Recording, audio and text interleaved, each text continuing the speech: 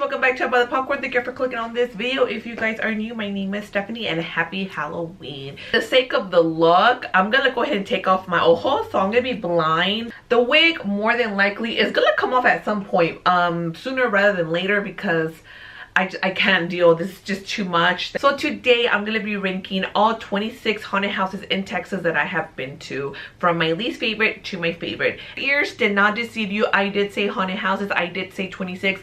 I freaking love haunted houses. Yes, do not at me about my not liking horror movies. Yeah, I cannot explain it. I officially do start off this video. Go ahead after this, or you can do it before you officially start this video. Check out the only horror movie review that I'll be doing for the year. I actually recorded myself while I was watching the movie, so I do have a little scare montage there, well, just like jumps. It is a very short video because I really don't want to talk much about it, but I'll have it come up here and I'll link it down below so you guys enjoy. So coming in at number 27 would be Unknown Haunted House. I don't really remember too much about it. This is actually the only one that my mom has ever been to. We kind of took her to one and we're like, this is why we're obsessed, and then we kind of took her to a sucky one. Coming in at number 26 would be Terror Nights in Tyler, Texas. This one also is coming in last place just because I don't remember going to this one honestly either, so it didn't leave any kind of impression. The only reason that I know that I went there was because of my Groupon that said that I used it sometime in 2015. Coming in number 25th would be Screams Haunted House in Waxahachie, Texas. I hope I said that right because I know how I am. I don't actually like it. I don't enjoy it. It's a really far drive for something like that. It's not really my cup of tea. I have multiple haunted houses, but you have to make sure that you get there super early, because trust me, it gets stupid packed. Seriously, we usually get there really early. We're not about that line life, so we always try to get there as early as possible. They do actually have a temporary where they do have a Renaissance fair. I did do my very first vlog there, so again, I'll have it come up here and I'll link it down below so you guys can go check that out. Definitely go for the Renaissance fair because that's fun, but not for Screams. I guess if you were to go, it would probably be best to buy the fast pass. So I personally for sure do not recommend this haunted house. I've been twice and I was very disappointed both times that I went. Coming in number 24th place would be J&F House of Horror in Garland, Texas.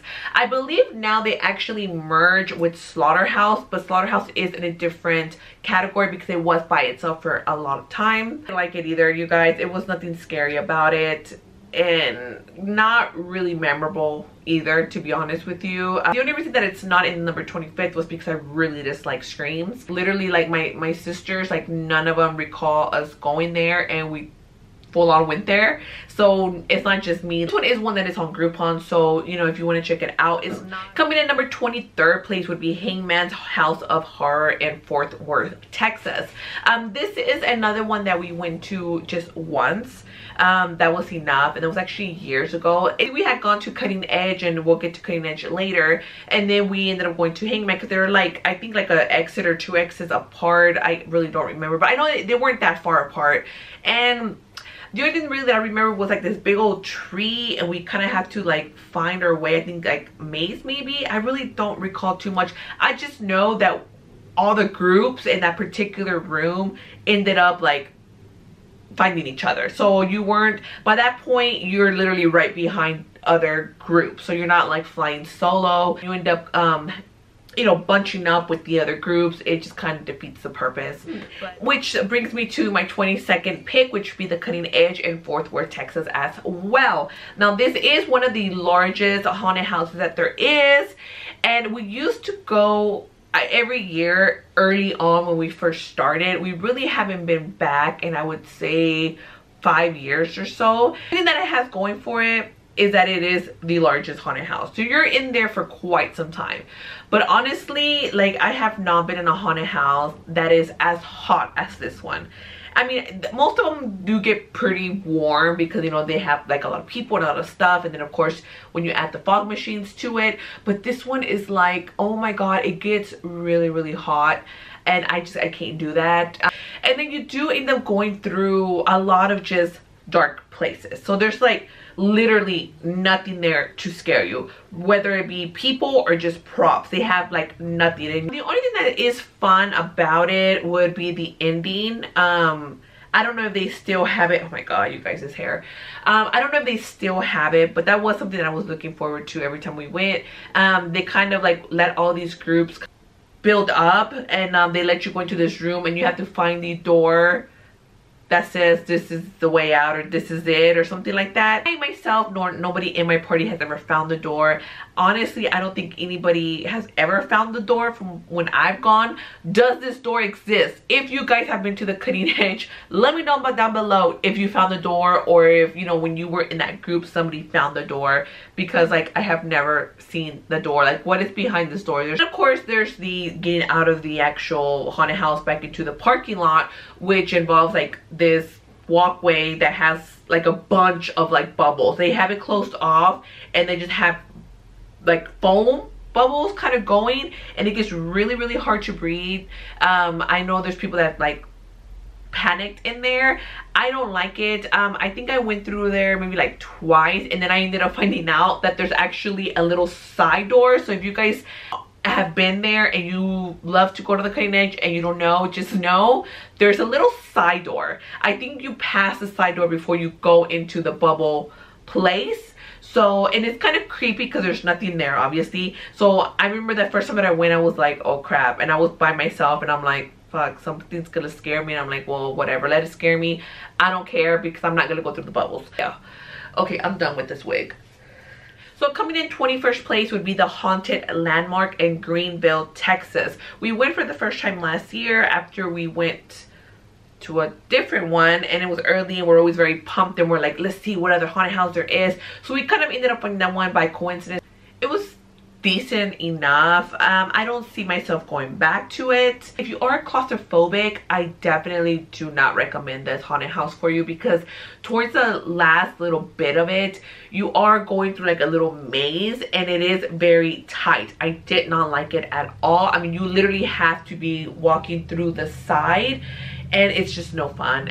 So obviously there's something that is scaring you, because nothing can fit, because you alone can barely fit. Coming in at number 20 would be the Fatal Inn in Dallas. It was actually in the West End. This is one that's actually closed now. Now the Fatal Inn was one that we just kind of, did we end up going there on purpose, or did we just see it? I think we just saw it when we went to the Red River Rivalry deal there at the West End. I think it was also small. I did get scared, that's why it's kind of higher up in my list. But honestly, all these other ones, I really would never revisit them. It was just this one part that really like scared the crap out of me. Coming in at number 19 would be the Stringly Brothers Haunted Circus in Grand Prairie. That is another one that's also closed. It only lasted a few years. I went to that one twice, I believe, and I mean, it was fun. You know, it was like a little circus theme.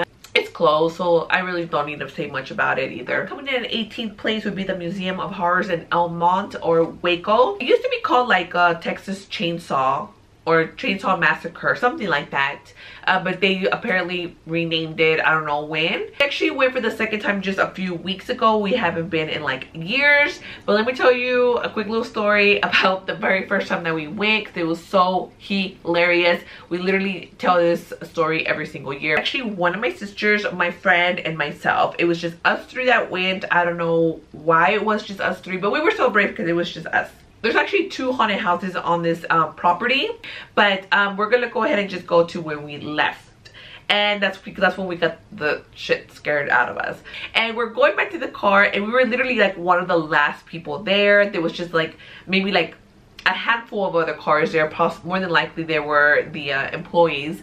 And when we were walking, I don't remember if it was my friend or if it was my sister that said, imagine if there's somebody on the other side of the car, like the killer. And I said, oh crap. And I remember like unlocking the car, they're like, well, you just let the killer inside, so I locked it back there.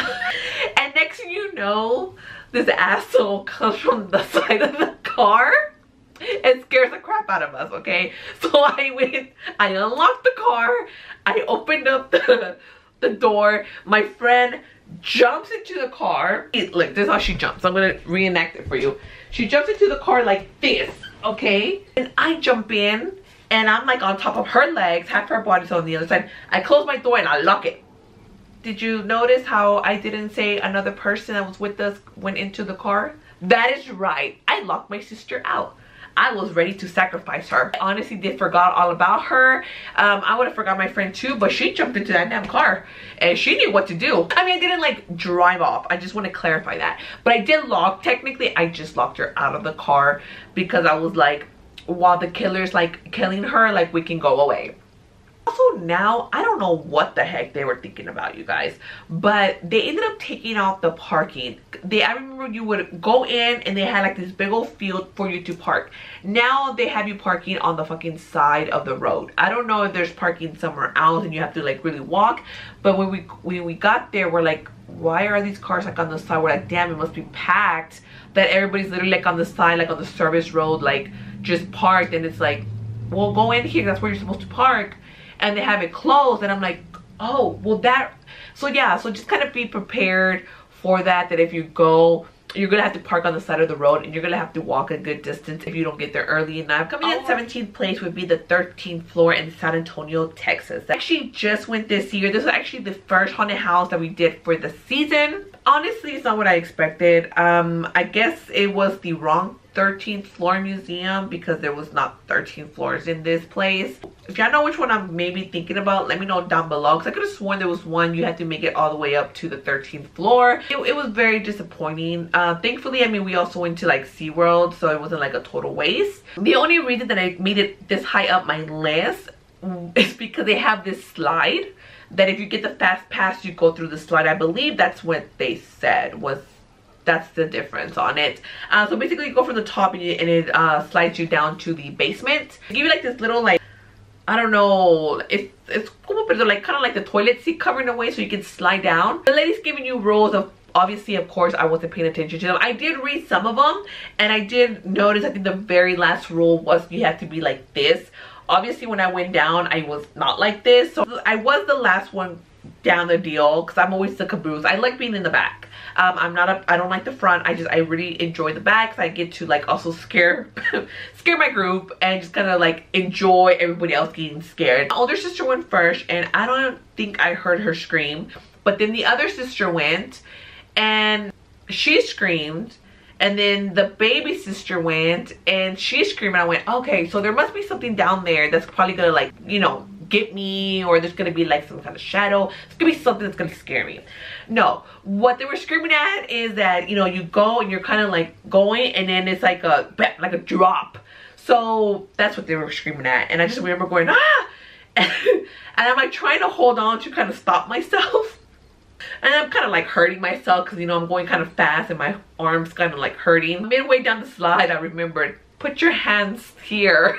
Finally, the end, they kind of just went there and it was like pretty much there. Like it was done with by the time I realized that, hey, there's a reason why they told you to do this.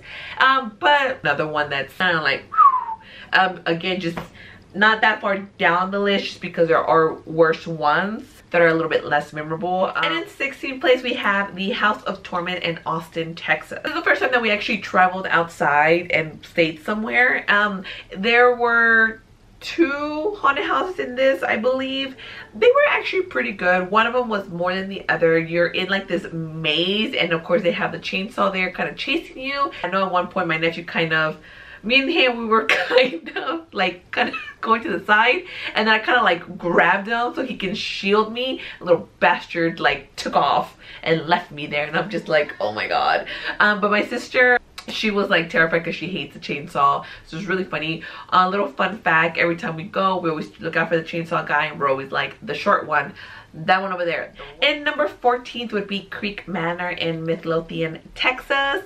I believe we went to that one last year. At this moment, you guys, I don't really remember. They're starting to all kind of smush in there together, and then honestly I'm having the worst time trying to keep up with what number is what. And I'm sure, yeah, I know that my last 2 rankings, I think it was, I messed up my numbers and I'm pretty sure my numbers are gonna be messed up on this one, so I really can't focus on what happened on each haunted house. I'm so sorry, but we're gonna just push through it, you guys. That one is my number 14 pick for whatever reason it is. In 13th place would be Moxie Manor in Bedford, Texas. I don't remember what happened in that one either. Wait.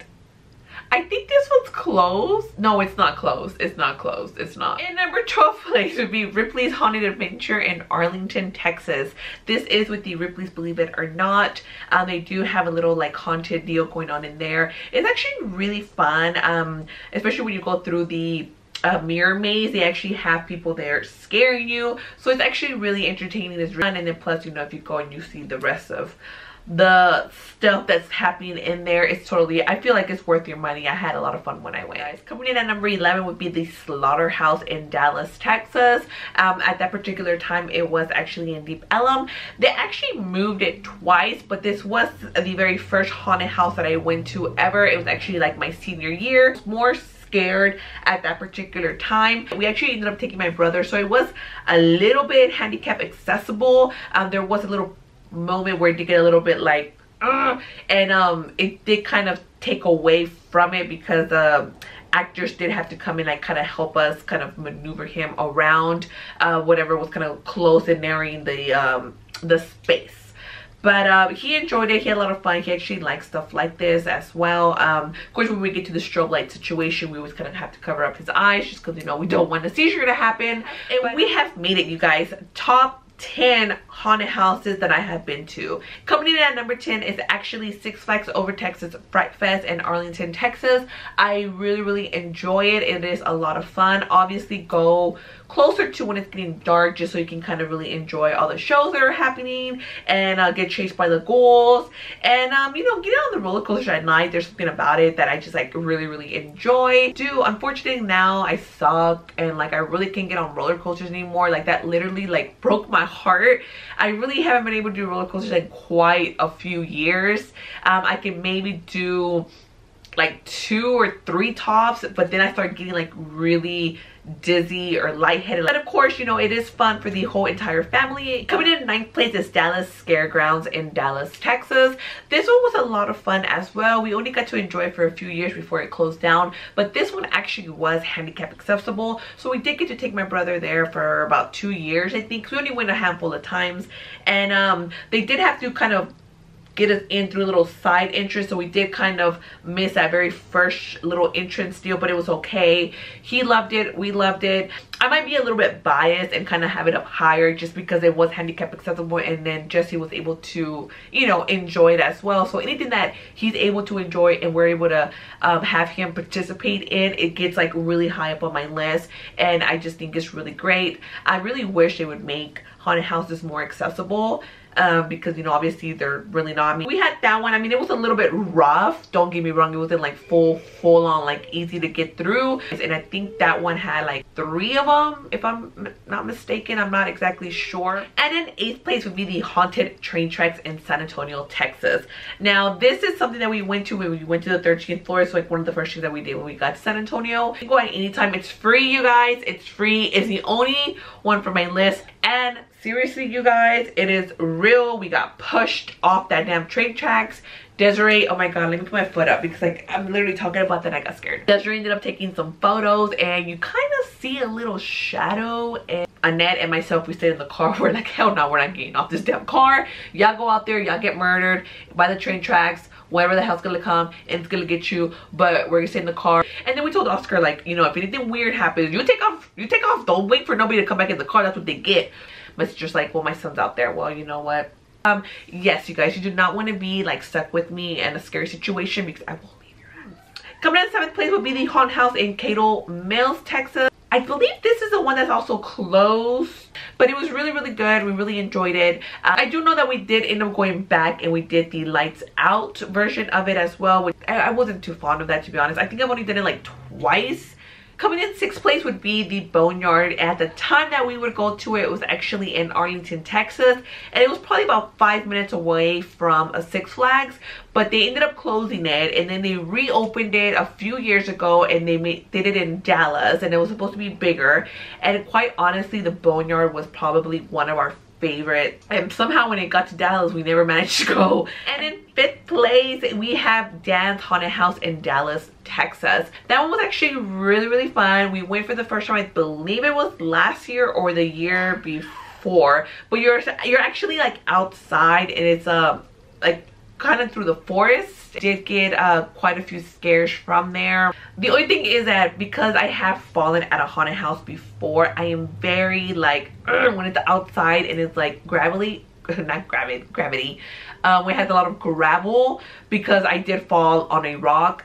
And I'm very just prone to falling in general. I'm like bien torpe. Like I literally am like anything, like if there's like a twig, a rock, a hole, a ditch, whatever, I will find said thing and I will like they were actually closed this year, which was really sad. That was one, I believe, that they said they were looking for a new location. In fourth place would be Corpsewood Haunted Forest in Wolf City, Texas. When you're driving up to this place, you guys, you are going like out into like the boondocks. It's kind of creepy going in, and you kind of like churn in and it's like this big like open field, and there was really not that many people there. We're like, are we in the right place? And we're like, yes, because it says haunted house over there. It was creepy, you guys. But then it got even creepier because there's no cell service. That is right, there's no cell service. This was us the whole time. It was like this little small little space up where you would check in, that you got like a single little bar, and we're like, oh my god, we need service because we have our Groupons. I mean, we're like, we're for sure going to die out here. Nobody's gonna know where we're at. And it was actually really good. I love it when you're able to get scared before you actually enter the said haunted attraction or house or whatever it is. When you're already getting that feeling from just being in the parking lot or like driving up there, it's like, woo! That's awesome. And this was definitely one of them. That ending was amazing. Freaking loved it. You come back in a fucking hayride. It is pitch black, but it's very quiet. I mean, the stars are so pretty, but it's very quiet, and we're just like, we know something's gonna happen. Somebody is going to like pop up somewhere. The actual attraction was kind of short, would be the only downside. Coming in third place would be Reindeer Manor in Red Oak, Texas. This is another one that's one of our absolute favorites that we pretty much go every year to. There are 3 haunted houses included with this one. It is a lot of fun, and this is another one that you start getting like creeped out when you're driving up there. I do recall there was this one time that we went, and I believe it was raining or like it was sprinkling, and my friend was actually driving and she had a full-on panic attack, you guys.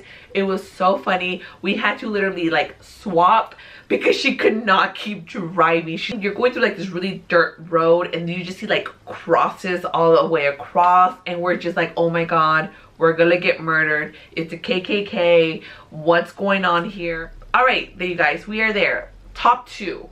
The one that's in second place was actually my favorite, and then Reindeer Manor was actually second favorite. But then first place, we went to that one this year, scared the shit out of me, so that one moved up to first. So second place is actually the Dark Hour in Plano, Texas. I love that place. I think it's so fun. It's not really scary, to be honest with you. I actually ended up going there once with just me and my cousin, which was the very first time that we went. We were so brave because it was just us two. I mean, everything about it, you guys, is like so high tech, and the set design is absolutely amazing. And I think that's why we did not get scared, my cousin or I, when we first went, because this was literally us the whole time. We're just like,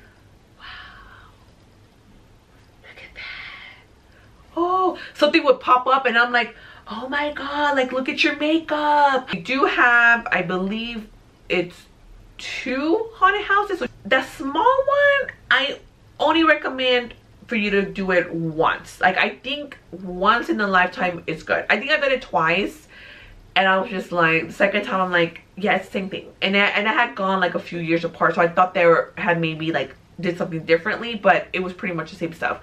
But the second one, you literally are getting scared by like old school monsters. So you have like Dracula, you have Frankenstein, the werewolf, I think there may have been a mummy in there. So just if you are into like the old school monsters, then I think you would enjoy it. This one actually is one that's open all year round. They open for like Christmas time. They do some kind of winter deal, and then they have Valentine's Day, they have St. Patrick's Day. But yeah, just go on their website. If you missed it during the Halloween season and you're curious, you know, go through the other times that they're open. Let me know how they are, because I I'm really interested in going. I really want to go during like Christmas and like Valentine's. And that brings us down to my #1 pick, which is Spooktacular Nights at Yesterland in Canton, Texas. She went for the very first time this year. That was actually one that, now that I think about it, I forgot to mention it on my list, and I'll get back to that other one. It was like a haunted asylum, and I'll just kind of randomly place that one. We were like in and out of wanting to go or not. They have fireworks, you guys. I think it's at 8 o'clock. It is more for kids, so you can definitely take your children to this. So we weren't really wanting to do it because it's not necessarily a haunted house, but they do have a lot of like really neat things. But the thing that really scared the shit out of me was the corn maze, you guys. And this was a very long corn maze. I'm telling you, like, we all got really scared, like all of us. I literally screamed. So much fun. They also sell food there that's very affordable, and it's actually really tasty. And they have paintball there as well, and apparently during Christmas time you get to shoot Santa Claus. But that corn maze, you guys, it's about $20-something to go in, and it's totally worth it. With that said, that kind of brings me to why my list, I was missing a number in here, was because I left it open. So in where is it at? I guess at number 16 place. Actually, you know what? I'm gonna go ahead and put that at number 21. The Haunted Hall Asylum in Canton, Texas. It was really short. Not worth it at all. I didn't get scared. I walked through it just fine. I even think it took 5 minutes, to be honest with you. It's not something that we would go back to. And then after we left there, we kind of googled, and I ended up finding that spectacular place. That's my list. That is all my rankings for all 26 haunted houses that I have been to in Texas. I do want to go to some out of state. Somebody just told me that there's like this really awesome corn maze, I think was in Pennsylvania. If you are from Pennsylvania, if you've been over there, that is like the largest haunted corn maze that there is, that people get lost, and they have to come and find you, and there's like Jason chasing you. I don't know, you guys, it seems like a lot of fun. I totally want to go. I would totally get lost. I might die in there, but whatever, it is what it is. I really wish I had thought about this video last month, so I could have had it up possibly by the end of September. That way you could have gone and enjoyed it this year, but now you have to wait a whole year, but now you'll have reference to come back to.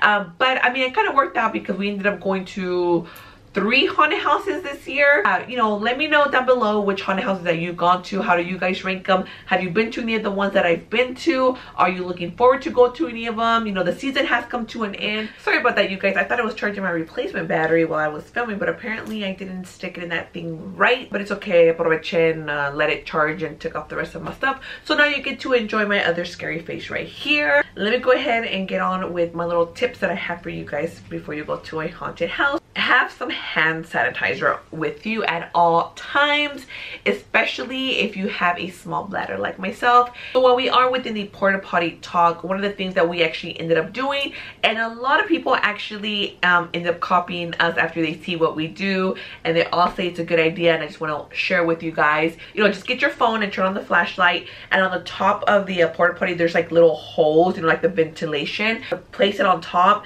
and it just kind of brings in a little bit of light. That way you are not total darkness in the porta potty. Little heads up, in the cutting edge, in the porta potties, in the back, you'll notice that they'll have like little slits cut up, because there's actually some fucking assholes that are going with the chainsaw and they're putting the chainsaw within the hole. Because of that it's bad. Just generally, what if there's like some peeper back there? Okay, the biggest one for us is also getting there early. We usually end up leaving our house about 6:30 depending on how far it is. We usually try to get there as early as possible because we are not about that line life. That way you don't have to waste that extra buck on having to get the fast pass, because even getting the fast pass, and it is a short, you know, run through, it's kind of like a waste. So just best is to get there early. Maybe, you know, scratch that, you guys keep getting there late, that when we get there early there's no line. So just go ahead and like forget about that. You guys get there late. And my final tip is always look on their website or on Groupon for